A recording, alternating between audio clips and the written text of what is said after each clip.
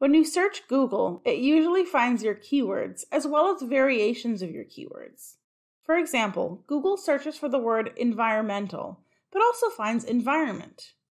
In contrast, library databases may only find exact matches to the words you enter into your search.